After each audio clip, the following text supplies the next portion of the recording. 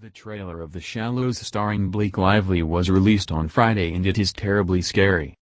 In the trailer, Blake, who plays Nancy, screams for help as she is seen surfing alone in deep waters. Somehow, she manages to take refuge on a rock in the sea.